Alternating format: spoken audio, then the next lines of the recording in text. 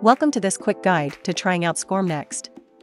Next, we will take a tour of the tool to upload content, create a connector, register a client, and grant licenses. Finally, we will launch the content remotely from an external LMS. Step 1. The first step is to upload your contents to the SCORM Next repository. To do this, access the Content Repository section of the main menu. If we press the Upload Content button, a wizard will guide us through the process.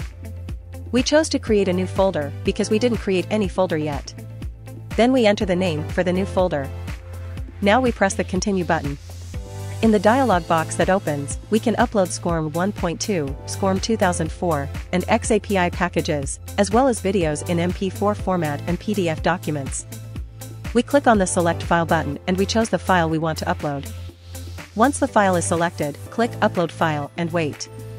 At this point, we can continue uploading more content or continue with the next step, which will be to create the remote connectors for these contents.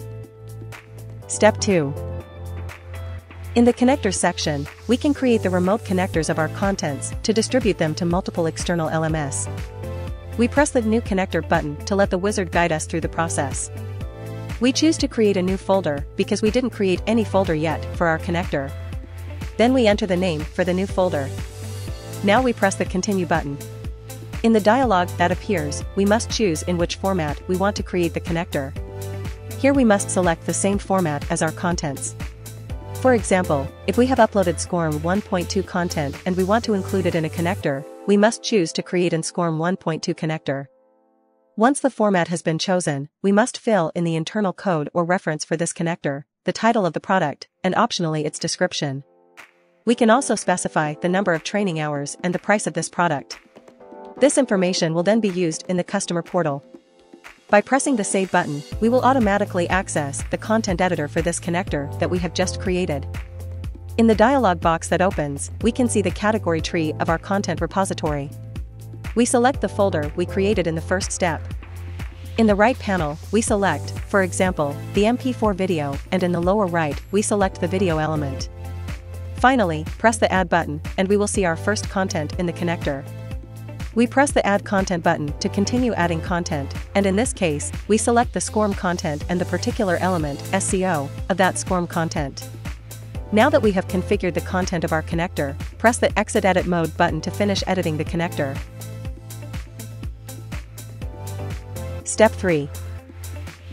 To grant access to external LMS to our content, we must register those LMS in the Clients section. Click the New Client button. In the form that appears, we need to provide the reference or internal code of the client, their name, and optionally, a description. Next, we must decide whether to use generic connectors or connectors specific to this client. Generic connectors are based on the URL of the client's LMS and are the easiest option as they can be shared with multiple clients. If we know the URL where the client's LMS is located, we should select the Use Generic Connectors option and enter the most generic part of the URL in the origin field, for example, campus.welcomenext.com. If it's not possible to know the URL of the remote LMS or the URL can't be used to distinguish it from other clients, for example, Cornerstone, we must choose the Use Linked Connectors option. In this case, we don't need to fill in any URLs for this client. Finally, in the Geographical Zone drop-down, we can select the area in which our client is located to serve the content from the nearest location. Click the Save button and the new client is added to the list. Now, a wizard will then indicate that this client does not yet have allocated licenses. Step 4. We click on the Yes button to continue. In the dialog box that appears, we can see our folder structure in the Connectors section, where we have all our connectors organized. We select the folder and locate the product we created in a previous step. We mark the product and we enter the number of licenses we want to allocate for this customer in the selected product or products. We must also specify the duration of the licenses and, optionally, we can specify a deadline from which no user will be able to access the selected product or products.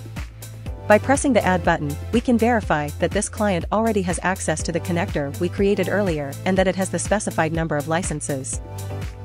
Step 5.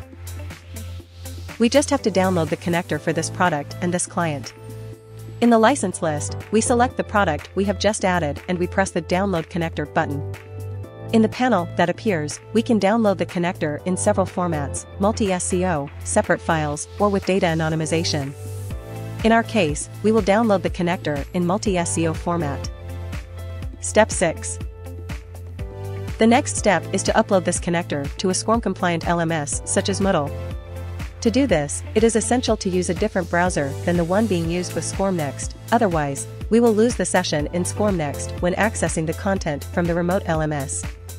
Once we have accessed the LMS as administrators, we create or update a course and upload our newly downloaded SCORM connector to it. Next, we go to the course and access the first element of the connector that we have just uploaded.